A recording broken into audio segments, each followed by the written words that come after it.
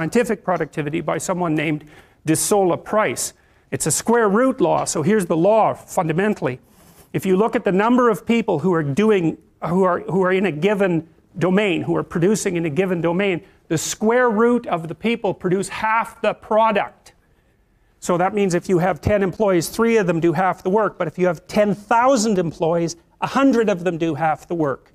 Right? It's a very, very vicious statistic. And you won't learn about that in psychology for reasons I have no idea about, because you learn about the normal distribution and not the Pareto distribution. But Pareto distributions govern, for example, the distribution of money, which is why 1% of the people in the general population have the overwhelming amount of money, and 1/10 of that 1% has almost all of that.